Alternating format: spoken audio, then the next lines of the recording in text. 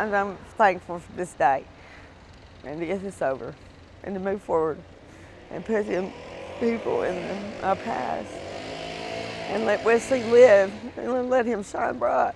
50-year-old Enos Little of Lexington, the final defendant charged in the connection with the death of a Pikeville man, was sentenced at the Floyd County Justice Center on Tuesday, July 9th.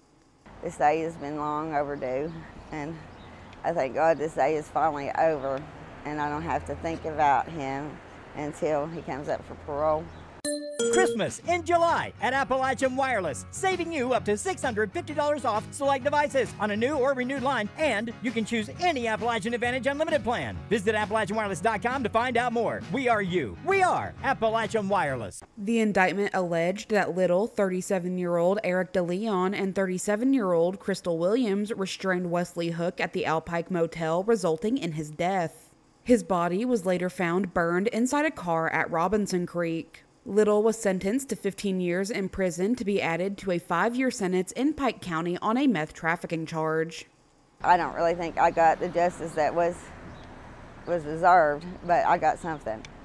And now maybe I can sleep at night and I don't have to worry about another court date or being postponed, and life can go on. After 4 long years of facing those in connection to her son's death, Barbara Hook hopes to keep the memory of her son alive without the mention of those who harmed him. For Mountaintop News, I'm Kelsey Fidel.